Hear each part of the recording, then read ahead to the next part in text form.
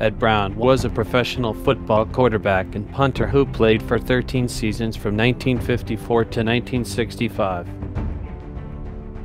Brown was born on October 26, 1928 in San Luis Obispo, California. In college, Brown played for the University of San Francisco in San Francisco, California.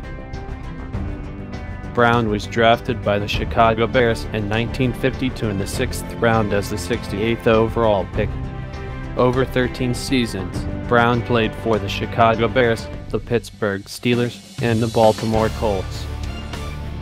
He was a two-time Pro Bowler. His first team was the Chicago Bears from 1954 to 1961.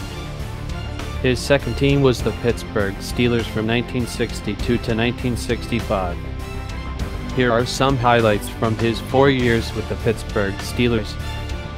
In 1963, he was named UPI Comeback Player of the Year.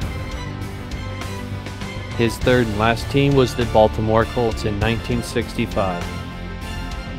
He passed away on August 2, 2007 in Cannock, Washington.